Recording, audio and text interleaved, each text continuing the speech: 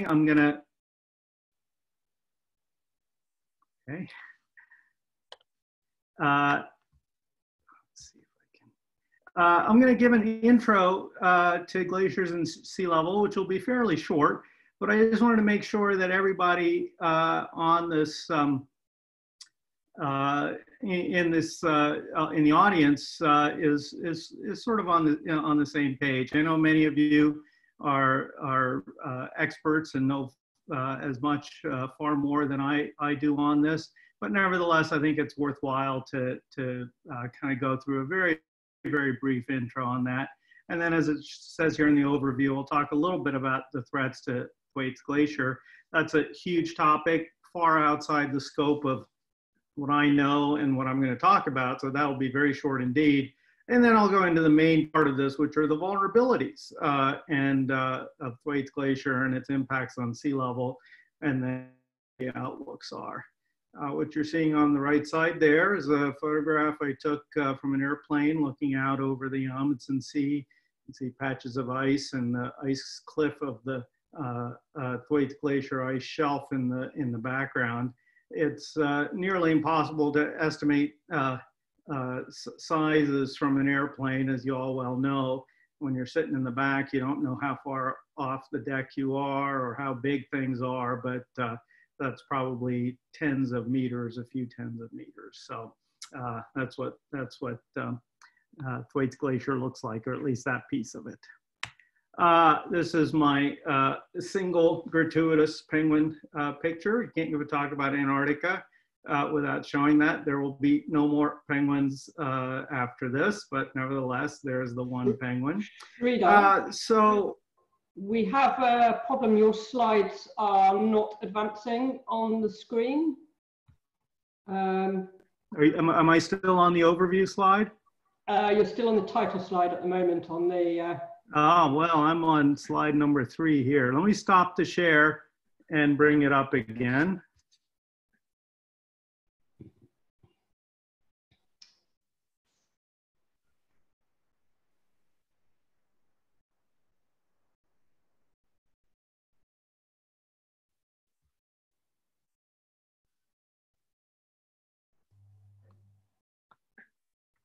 Are you seeing the overview slide now?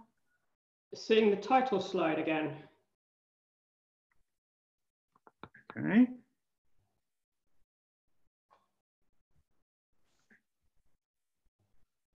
Sharing is paused. Bring your shared window to the front.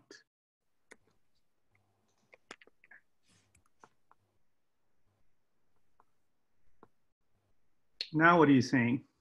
Glaciers and sea level. Title slide.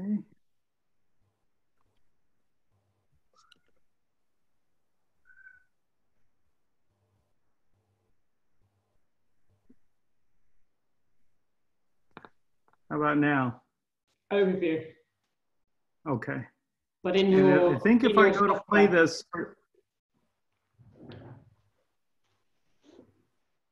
Bring your shared window to the front. Okay, we're gonna have to do this the old-fashioned way, which is to, if you're seeing this, then hopefully y'all can see that. I'll make this as big as I can, and just continue. So, as I said, this is the overview, and I'll go through the intro, and then talk about, let me try one last thing, if you'll bear with me.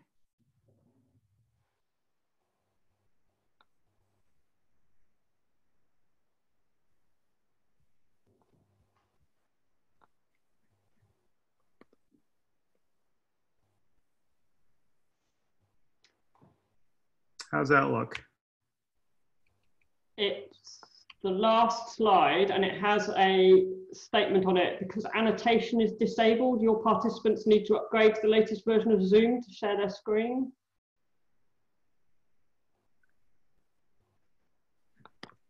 Okay. I'm not seeing any of that. Okay, that was on my screen actually. Apologies. What are you seeing now? Just hopefully my screen. Everyone says they think it was working just then. So. Okay, all right. All right, we're gonna, hopefully you're seeing something here that is useful. I think I went through this, this slide already.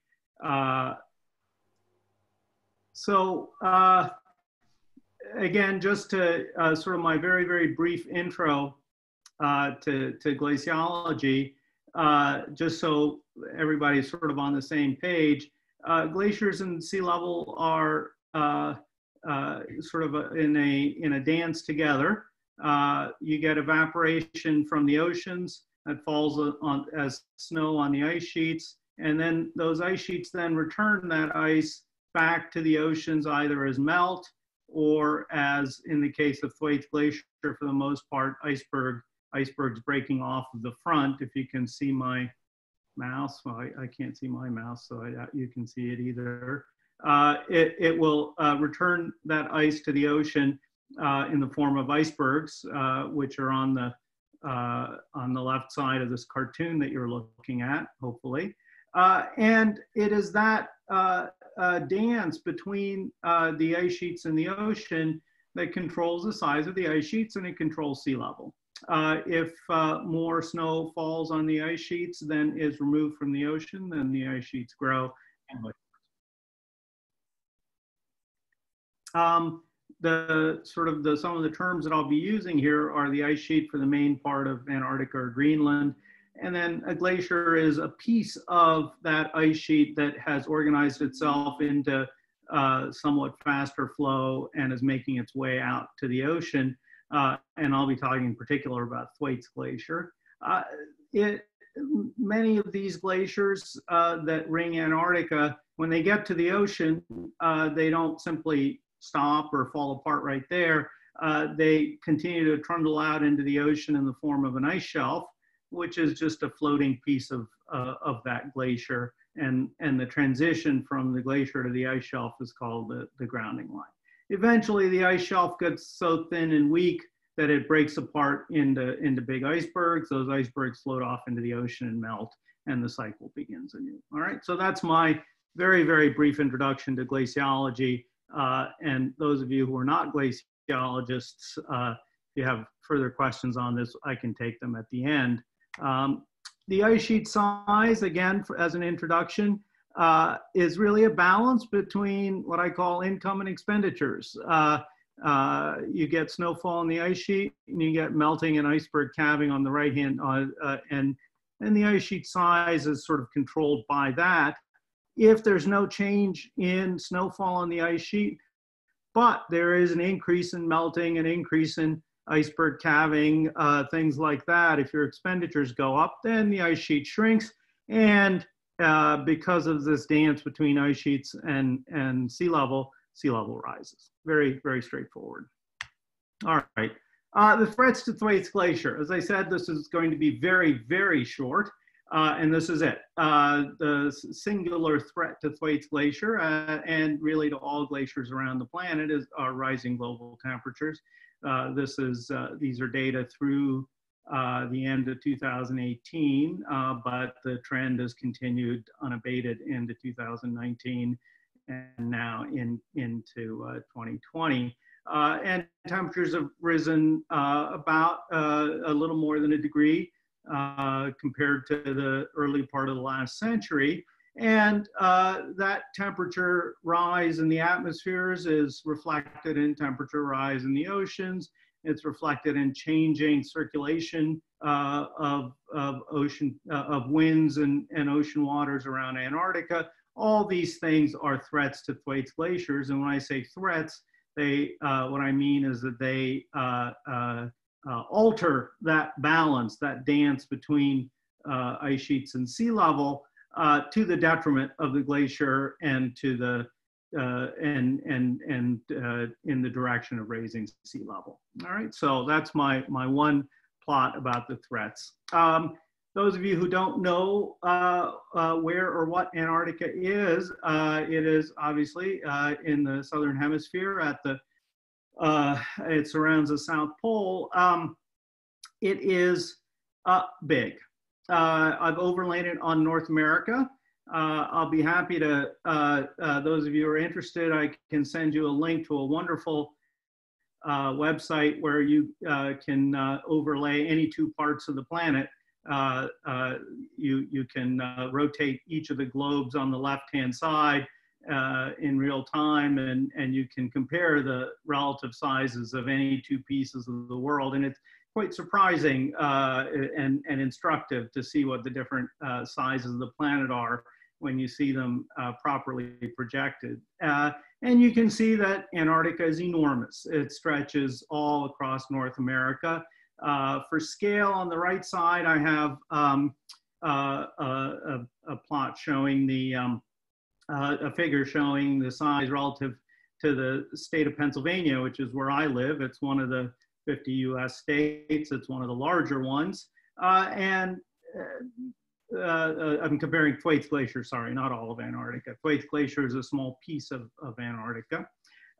It is as large as the island of the main part of Britain, Scotland, Wales, and England together. It's as big as Florida. It's a good chunk of the size of India, between a sixth and a fifth of the size of India. So Thwaites Glacier, that one glacier alone, is an enormous place. And so, and as a glacier, it contains ice. And again, back to that balance between the size of the glacier and sea level. If Thwaites Glacier starts to shrink and lose mass, all of that goes somewhere, and that somewhere is the ocean. And when that mass, that water goes into the ocean, then sea level rises. All right, if all of Thwaites Glacier's ice were to go into the ocean, sea level will rise by some good chunk of a meter, so about 60 to 70 centimeters.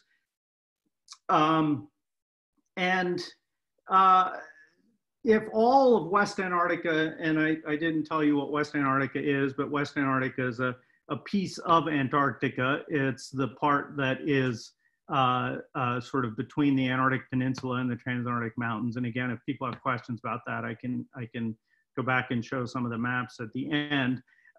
If all of West Antarctica were, or a big chunk of West Antarctica were to melt, then sea level would rise by something closer to 3 meters. So this one single glacier is a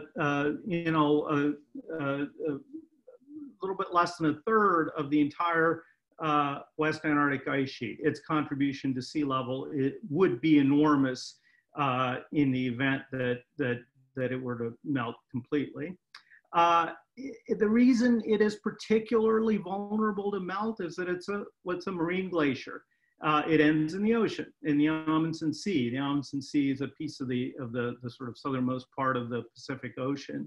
And its bed is deep below sea level. And I'll show a little cartoon here in a second illustrating that. And as I said, it's a key part of the Western Arctic ice sheet. And so how goes Thwaites Glacier goes West Antarctica. And so it's worth keeping an eye on it because it is the most vulnerable piece of West Antarctica. West Antarctica is the most vulnerable part of the Antarctic, and the Antarctic is the largest potential contributor of water. It's the only other place on the planet that a big chunk of water lives other than the ocean.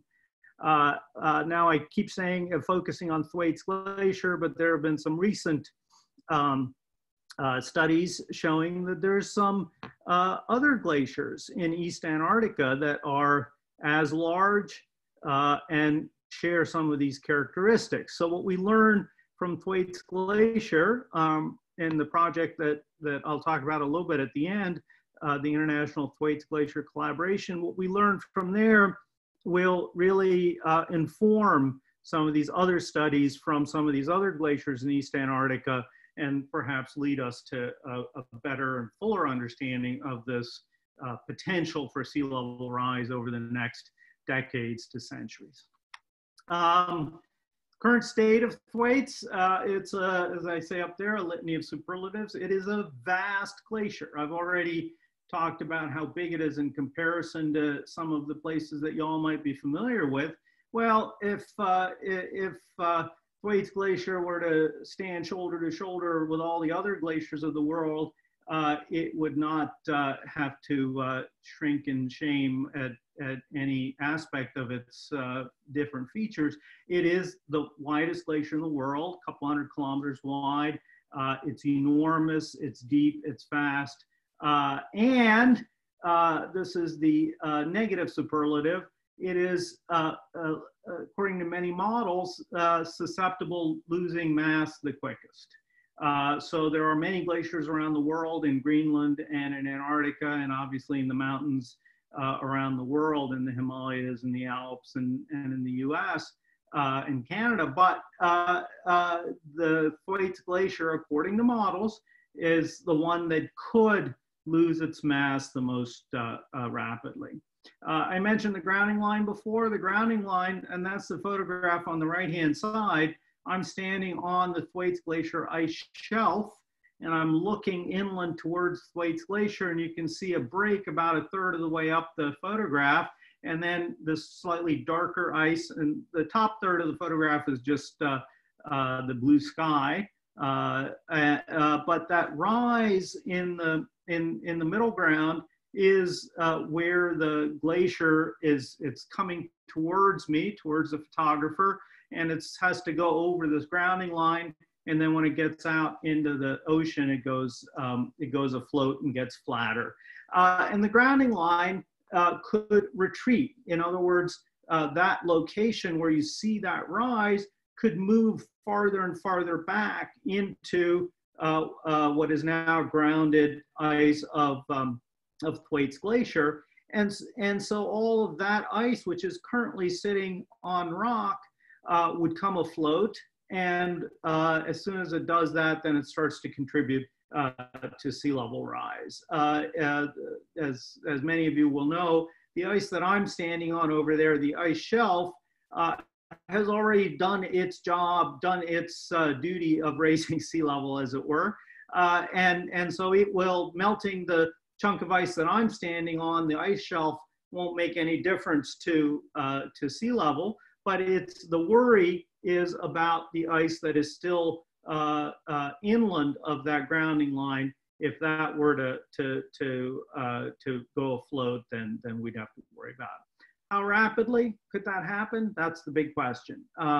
If it takes 500 to 1,000 years, then perhaps societies around the world could adapt to that and deal with that. It would be expensive, it would be painful, but perhaps they could organize themselves to handle that rise in sea level. The reason that Thwaites Glacier is particularly susceptible to this loss of ice is something called the marine ice sheet instability. Marine, as I said, is a marine glacier is one that has its nose sticking into the ocean, but it also has a bed that's below sea level. So on the top left of this cartoon here is a cross section through Thwaites Glacier. On the left is the open ocean. On the right is the main part of the glacier. And that line separating the green and the white is sea level. On the very, very left, that bit with the arrow is an ice shelf that's already afloat. The dotted red line is the grounding line. And everything to the right of that grounding line is grounded ice. It's sitting on rock.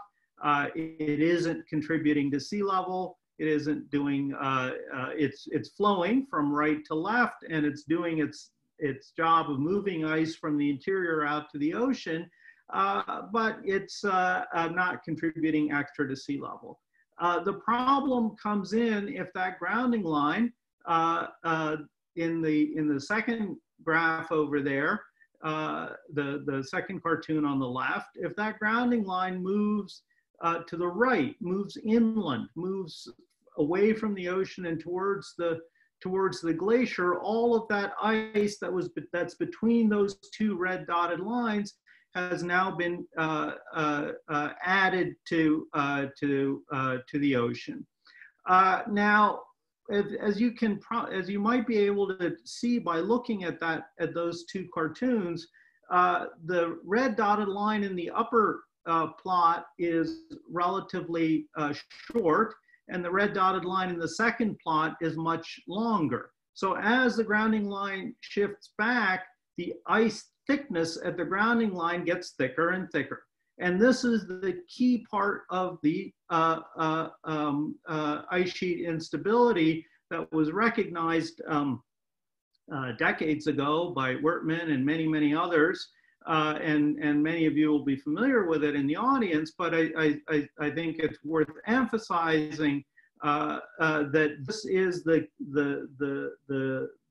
unique aspect, not entirely unique, but one important aspect of Thwaites Glacier that sets it apart is that when the grounding line retreats into the interior, the thickness of the ice at the grounding line gets thicker, which leads to an increase in flux across that grounding line, which leads to further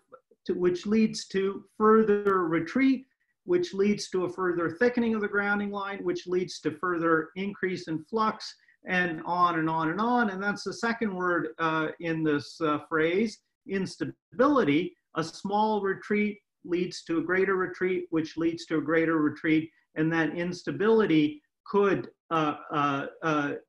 remove a large part of Thwaites Glacier very rapidly. Again, how rapidly? That's the big question. The two plots on the right-hand side, those lovely reds and yellows, that piece in the black box is West Antarctica. The piece on the right is East Antarctica. All the colored places are places that are below sea level and are potentially susceptible to this grounding line retreat marine ice sheet instability scenario. Now, if you look at that graph or look at that map, one of the things that sort of stands out is that the piece, if you see the triangle in the bottom part called labeled Ross Ice Shelf, there's a big chunk of ice right behind it, that big chunk of red there, the so-called Cyclocoast ice streams. Those ice streams are protected by the Ross Ice Shelf, at least for now. Similarly, in the upper part of that plot, you have where if you can see the label Weddell Sea, that's the Filcher-Ronne Ice Shelf, and the ice that sits behind it, the reds and yellows behind it, are protected by the Filcher-Ronne Ice Shelf. However, Thwaites Glacier, if you look on the left-hand side where the label says Amundsen Sea, Thwaites Glacier flows right into the Amundsen Sea, and it doesn't have one of these vast ice shelves protecting it from the open ocean. The lower graph on the right-hand side shows a zoom in on that area, and you can see the extent of Thwaites Glacier, and it's sticking its nose directly into the Amundsen Sea with a very small ice shelf that's keeping it from the full wrath of the ocean, as it were. Whereas things like Rutherford Ice Stream and Ice Stream B and C that Tavy referred to before, those are protected at some level by the ice shelves in front of them. So I've been talking to myself for the last 25 minutes. Is everybody okay? Can I get at least one thumbs up there okay, good. I see a couple there. All right. So Thwaites Glacier is heading from the interior out to the ocean. It's susceptible because of all of these, or vulnerable because of all of these various characteristics that I just identified.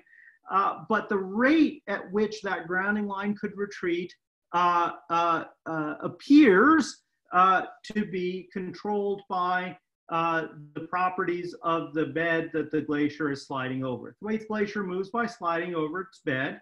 Not all glaciers do, but once a glacier starts to move fast enough, it can't manage to move by deforming the ice itself. So the ice just moves as a chunk sliding over the bed. It's as if you're moving a box across the floor in your house, and as you push that box along across the floor, if your floor is smooth and waxed and you've got all of everything set up to move your box smoothly, then the box will move easily. But if you're trying to move that box across gravel or a rough surface or corrugated surface, it's going to be much harder. That analogy actually holds reasonably well for glaciers as well. What is the bed like? That's the big question that relates to the first question. How fast? How rapidly will the grounding line retreat? How rapidly the grounding line retreat really comes down to what is its bed like. And some important things that we need to know about that bed are its shape, its topography, where are there bumps, where are there highs, where are there lows. So just getting its shape is important. As most of you are glaciologists on this presentation, you'll know that ice thickness is the most important parameter that you can have about a glacier. If you know ice thickness and you know its surface slope, you know 90% of what you need to know about a glacier. And so that's a very important parameter that we need about Thwaites Glacier is its topography. What is the thickness at all the different spots within its catchment? Another thing that we need to know is the strength of the bed. Is it a soft bed? Is it a hard bed? Is it smooth? Is it wet? All those things. And then speaking of wetness, where is the water? Water is the softest thing out there in nature, or at least under glaciers, and water can lubricate that interface very effectively. So we need to know the distribution of water. Here's a photograph again of ice in the Amundsen Sea. Some icebergs there frozen into the sea ice. And this happens to be a photograph of Pine Island Glacier, but it also shares many of the characteristics of Thwaites Glacier. And if we take a look at a cross section looking up the glacier from the ocean up to the interior, this is a model done by my colleague Byron Parizek. And he asked that question. Let's say we know something about the bed. We know whether it's hard or whether it's soft. We know whether it's steep or bumpy, steep and bumpy, or smooth and flat. We know whether it's wet or dry. And we can put that into our model and run that simulation forward. Surprisingly, he could get almost any answer that he wanted. He could have Thwaites Glacier, so the two graphs on the left-hand side show in the green line the starting configuration for Thwaites Glacier. The top surface is shown with the green line and comes down and goes into the ocean. And then he ran that simulation forward with different types of beds. In this case, he chose to do a hard bed, slippery bed. And he could get two different answers. He could get either the red line in the upper graph, which is that the ice surface has dropped by over a kilometer in 300 years, or in the lower case, for a different set of conditions for the bed, the upper surface has hardly changed at all in 300 years. And so depending on those properties of the bed, that big question of how rapidly the grounding line could move away from its current position and that ice can be contributed to sea level, the answer changes enormously depending on what the properties of the bed are. As I said, some of the key unknowns or somewhat knowns are topography. This is a plot, a figure from my colleague Nick Holshoe and Knut Christensen and others at the University of Washington. Thwaites Glacier map is on the lower left, and you don't need to worry about the colors on there. It's really just a location map showing you where these two boxes on the right-hand side are drawn from the two small black boxes on the left-hand side. And you can see the topography is very variable. The horizontal scale there is something like 40 kilometers from north to south on each of those boxes, and about 20 kilometers east and west on each of those boxes. And the topography varies by hundreds of meters from the sort of greens and browns, which are the high places where the ice is relatively thin, to the blues and whites where the ice is smooth and flat. And you can see the character changes enormously as well. There are places where the bed is streamlined in the direction of flow. Flow is from the right to the left in both cases. You can see where the bed is streamlined in some places and it is mottled and bumpy in other places. There's deep canyons that run through it across the fabric of the flow. So there's lots and lots of interesting detail there, and sadly, much of this detail is not captured in many models, simply because if you can see in the two black boxes on the left-hand side, those two black boxes encompass, as somebody once twigged me in a meeting, a postage stamp.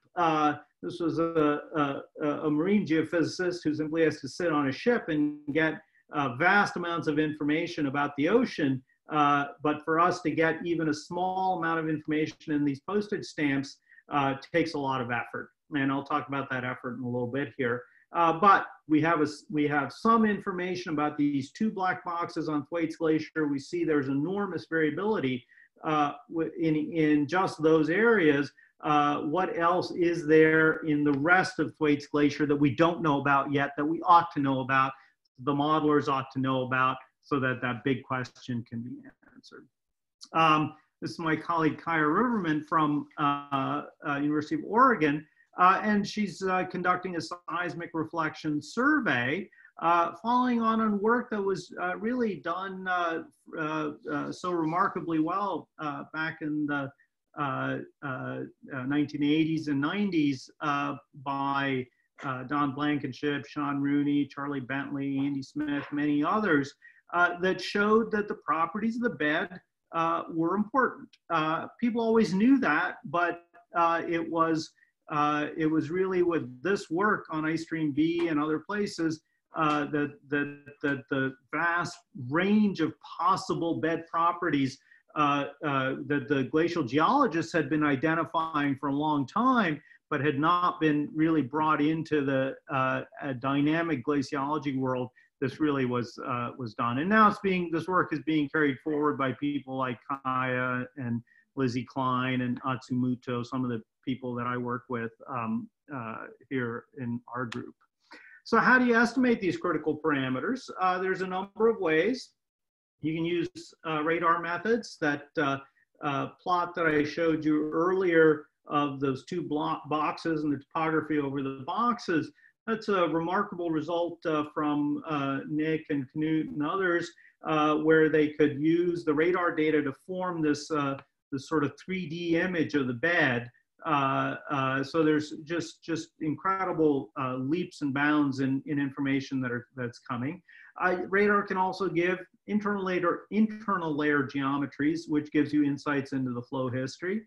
And then obviously, those of you who are satellite remote sensors, or anybody who likes to poke around on Google Earth or any of those other wonderful apps that you can find now, you know that you can get surface elevation and surface topography, morphology, all sorts of interesting information about the surface just from the remarkable array of satellite, what is it that the military assets that are up there.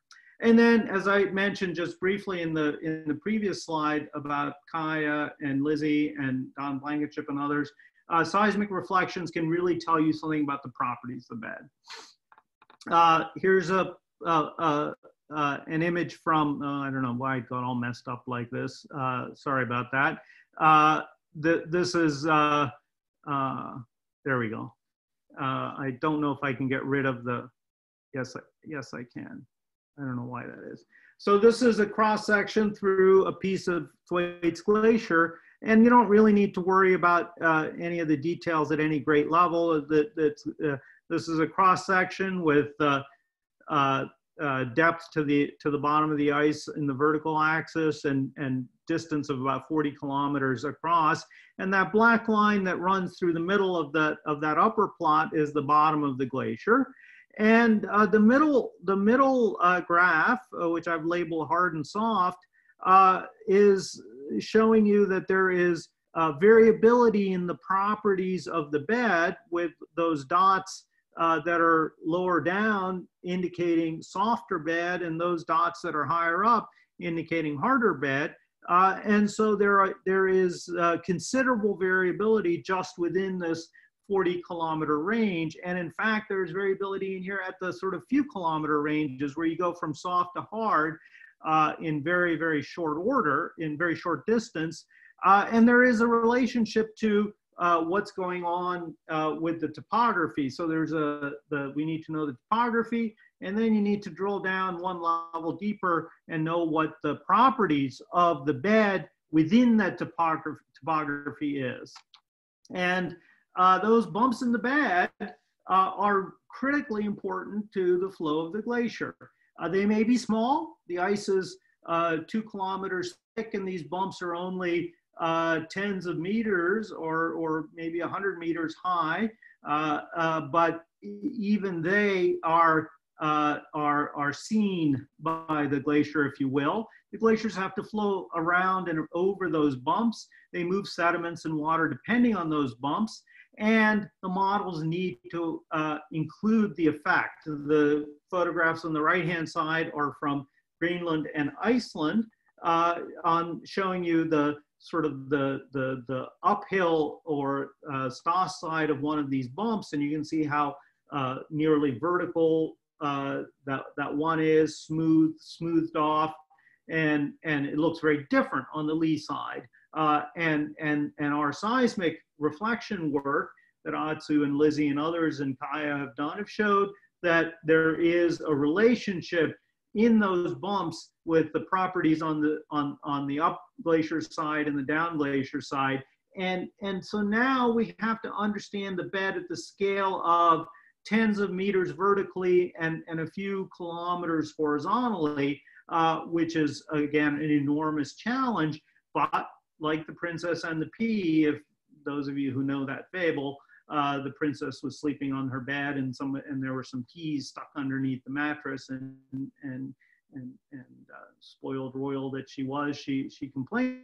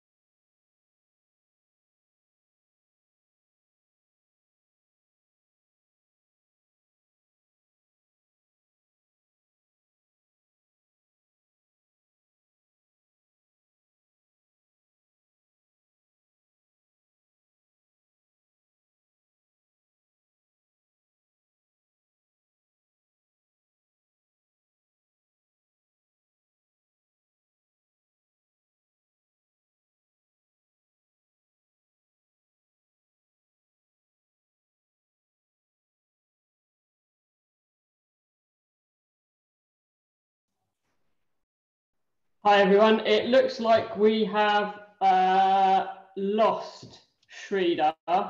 I'm going to try and see if I can get him back. But if his internet is down, it's a little bit hard to know how we're going to contact him.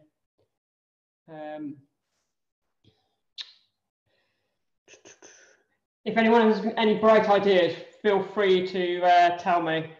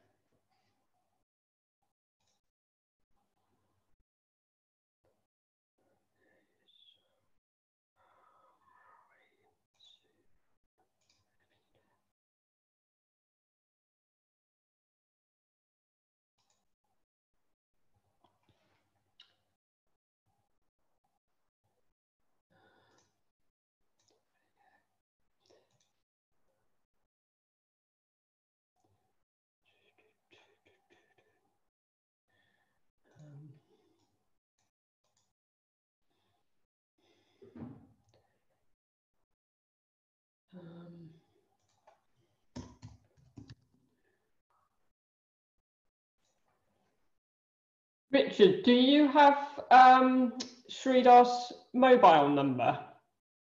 Don Voigt has tried to call him, and Kaya Riverman got a text from Sridhar that says, I'm trying to reconnect. So Okay. Don's on at the moment. Sounds like we should just wait and be patient then. Yeah, sit tight for a moment. If we don't get him back, you've got several of the people who did the work, including Kaya and a few others on here who did the work with him. So if need be, we can chat. Sridhar says he's back but muted. Let me find him and unmute him. All yours, Sridhar. Oh, no, no. There we go. All yours, Sridhar. Okay. All right. I hope I'm back. You are back. And I hope I don't disconnect again. Thank you all for your patience. Those of you who've been to State College know that I live in a somewhat rural area and I don't have the best internet. It was working fine today, which is why I decided to risk doing it from home. That was a mistake. All right, let me finish up here. I'm still have a, let me share my screen. Host to disabled attendee screen sharing. Tavi, can you re-enable me?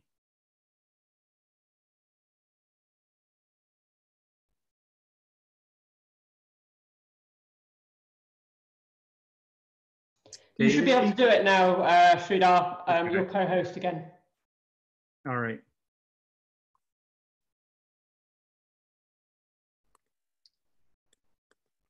Okay, finally, can you all hear me? We're good? All right, so Thwaites Glacier ends in the ocean and it could form faces that break.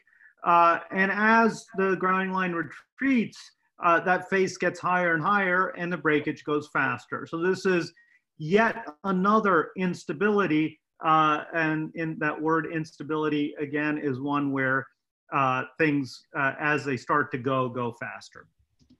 The outlook. We need people. We need people to study, model, and project what Thwaites and other glaciers may do in the future. We need data from Thwaites on what the oceans, the cliff, the bed, everything looks like in detail. And then, of course, as all of you well know, that threat is one that is a global problem and needs a global solution. The ITGC, there's a website here, thwaitesglacier.org. I'm happy to share this presentation for anybody that would like it, so you can look at that. It's a joint project with partnerships from around the world, and really the focus is on coordinated fieldwork and modeling efforts to look at Thwaites in the past, in the present, and then into the near future to try and understand what its contributions to sea level might be. GHOST is one of the projects that I'm a part of. It's a joint project between myself and folks at the British Antarctic Survey and the Alfred Wegener Institute in Germany. And the goal is to map the bed of Thwaites as thoroughly as possible. It has a lot of partners, and I don't apologize for showing this list of names because I think, as I said before, it's people that matters. It's people that are going to allow us to solve this problem. And so finally, I'd like to thank NSF and NERC, my students, colleagues, my university, and then obviously IGS for hosting this series.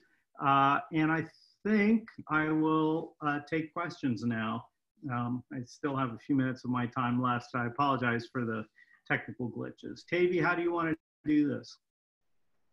I suggest that if people have questions, they type something like yes into the chat box, and then I will unmute people one at a time rather than unmuting absolutely everyone while we've got 200 people on. I think that might get a bit cacophonous. So are there any questions from anybody? If you type into the chat box. Okay, 1 second, Dennis.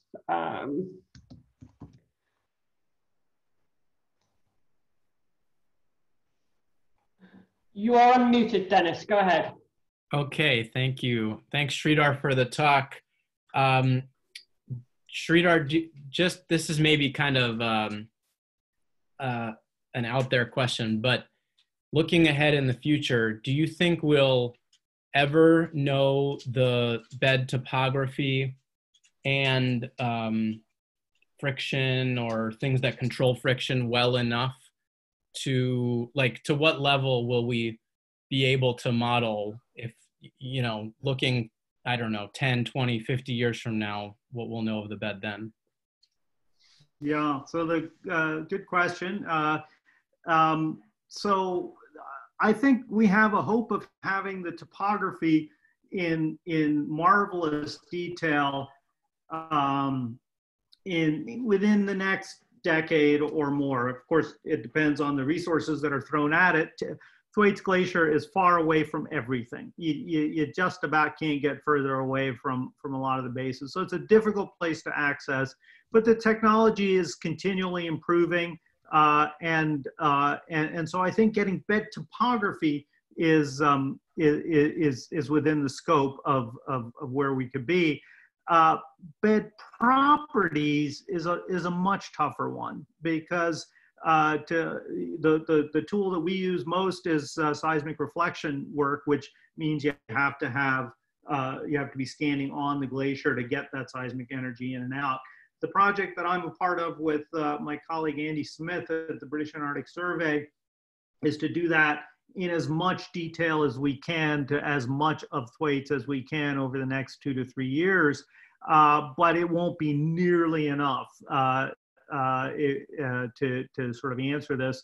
And perhaps the modelers can use that and extrapolate from it, but that's one of the critical issues.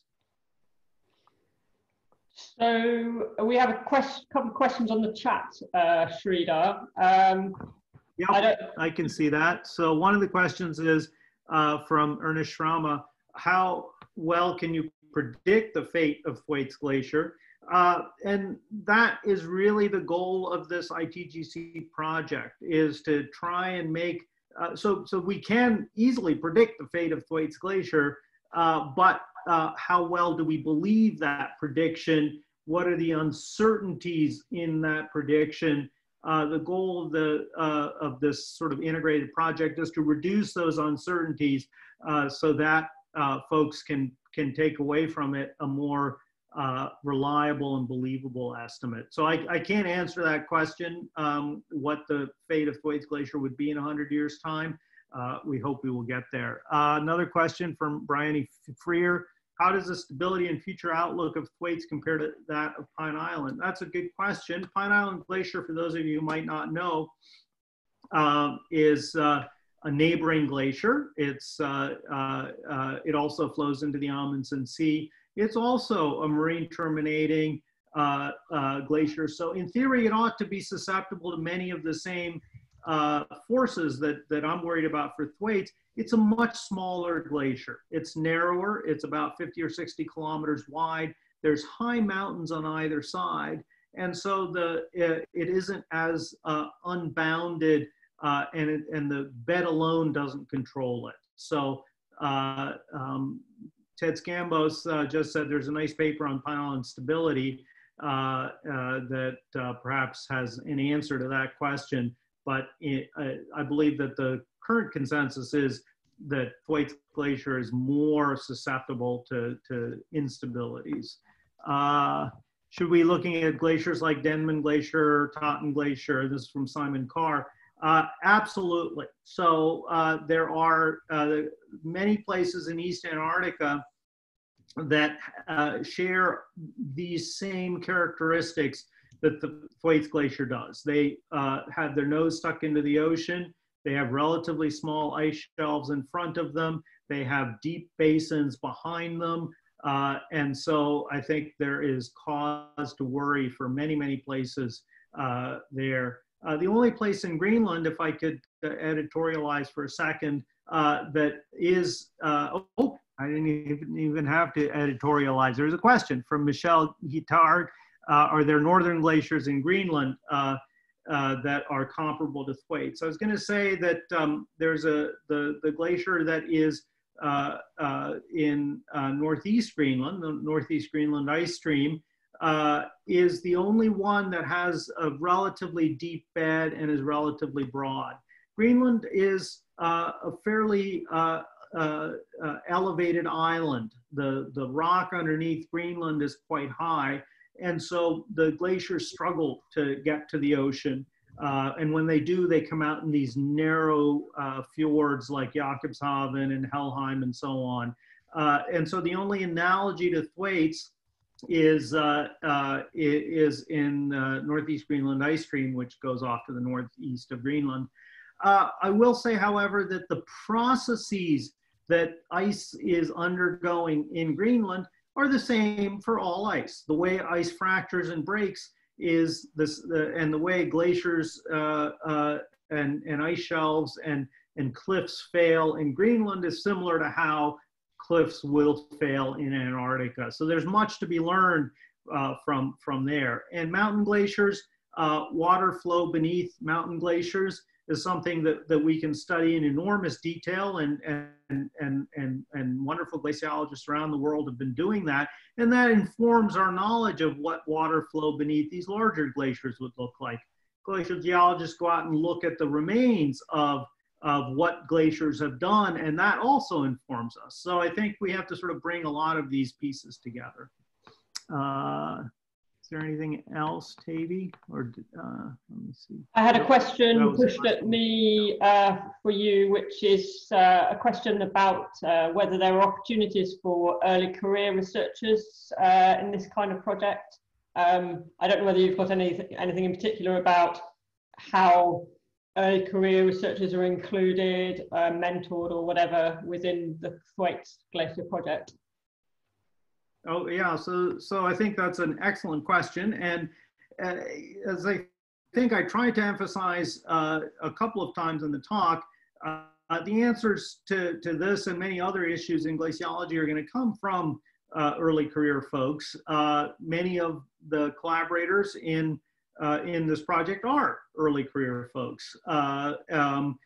But really, the leadership has to come from the early career folks. There are funds within ITGC for postdocs and graduate student support in many institutions. I encourage you to go to the Thwaites Glacier website and see what projects sort of pique your interest, and see if those will have places for you. I know that we at Penn State are always looking for excellent students to come and join us, and we always have room for more. Ted's also added. And Ted, oh, well, you can see Ted's comment, special early career meetings for Thwaites early career people. From Tom James, is progress being made on synthesizing these subgrid bed structures and processes into generalized relationships. So I'm not the best one to answer that. I think people are trying to do that. But the sort of fine scale gridding, the fine scale modeling is very much in its early days. It is intractable for even for something as large as something as small as Thwaites Glacier to do at the grid scale that I showed you, for example, in that map of a few kilometers and a few meters vertically. That's difficult to do. So there has to be some clever grid mixing that needs to go on, but I don't know the answer to that, to be perfectly honest. Lori, is that Lori Padman? Are direct atmospheric impacts, surface meltwater, likely to matter? So that's a question about possible changes in the glacier that come about from processes similar to what you see in Greenland, where you have these vast surface lakes that drain through the ice and lead to breakup, or that we saw on the Antarctic Peninsula, where these lakes form, or the water fills crevasses and you lead to breakup. So a couple of years ago, I'd said that we're, a decade or two away, or three even, from seeing those kinds of processes, atmospheric processes, surface meltwater processes affect the surface of Thwaites Glacier.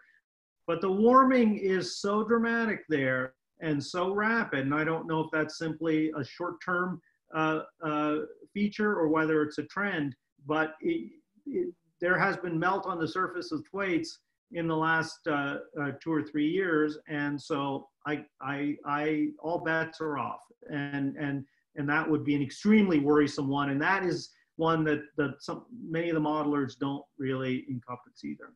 This question, Scott Braddock, this question relates to the slides. Talk a little more about the relationship between the ice that is 2 kilometers thick and bumps of the bed that are tens of meters in height. Okay, so the question is the Princess and the Pea. You've got ice that is 2 kilometers thick, and this ice is flowing over its bed. And why would it care about a small bump at its bed, at its bottom, that is only perhaps 10 meters high and maybe a kilometer wide or something like that? And the ice is a relatively homogeneous material, and most of the driving stress is, all the driving stress is concentrated at the bed. When this thing is sliding, the driving stress is on that interface between the bed and the rock beneath, and that's where it's concentrated. And so there, any small obstructions are magnified. In addition, as the ice is going around one of these bumps, there are small changes in pressure, higher pressure on the uphill side, slightly lower pressure on the downhill side.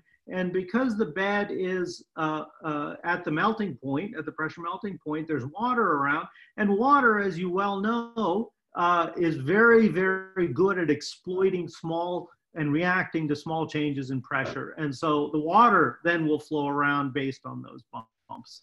So I think it really does need to be included in the model. What magnitude is the largest seismicity we've seen beneath the Thwaites Glacier? So there was a paper that my colleague Paul Winberry published just recently, showing that the ice shelf in front of Thwaites Glacier is a source of considerable seismicity. You have, they're not the types of earthquakes perhaps that Tian Jose is most used to, sort of the tectonic earthquake or even the ones in the Fern that you talked about. But these are fracture and breakup and rotation of the blocks, and those are reasonably large. I don't know that we ever quoted a magnitude scale for them. but they're visible hundreds of kilometers away. Does this mean we can't fully trust the modelers, as a lot has not been incorporated into their modeling sequences? There's a famous saying, I'm sure all of you have heard it, all models are wrong, some models are useful. We, as modelers and as scientists, we all recognize that modelers contain, the results of models contain the parameters that went into them, the physics that went into them, and we understand the uncertainties of the results that come from them. So it's entirely untrue to say we can't trust the modelers. We fully trust the modelers. We just know that some models with good physics and good parameters, for example, atmospheric models that tell me that the weather is going to be cooler tomorrow than it was today, has good physics and good data. We trust that well. For the ice, we know that the uncertainties are larger. Sophia Kufner, what are the most critical parameters on the bed modelers would love to get from people doing geophysics? How much detail, complexity can really be included in the models? That's a good question. I just saw the next comment, all models are wrong except for Anders. So the critical parameters on the bed, on the bed, as I said, topography, but I think that's something that we can all agree on. Distribution of water, you know, the hydrologic gradients and where the water is moving around on the bed, and then what's called the sliding law. So my colleague Luke Zoot and Neil Iverson just published a paper where they put forward a generalized sliding law that uses that could use the properties that we determine from the field and provide a sliding law that then the modelers could incorporate in their models. So it really comes down to the bed rheology, so the stress-strain relationship between driving stress and strain rate of the bed. That rheology is the one that the modelers really would like to have. While these questions are coming in, I'm just going to throw up, I hope you all can see in the background, if I'm still sharing my screen, this is the talk that will be given next week, the downstream impacts of retreating glaciers on water, food, energy security, from Carolyn Klassen at Plymouth. Are there more questions? I have a feeling we may have run out of questions. That was enjoyed the talk. Thank you all for sticking with me through the technology hiccups. I think we have to be incredibly impressed with the whole community. We had over 200 people, 220 people at one point. So thank you very much indeed, Sridhar, and thank you to everyone for coming. See you next week.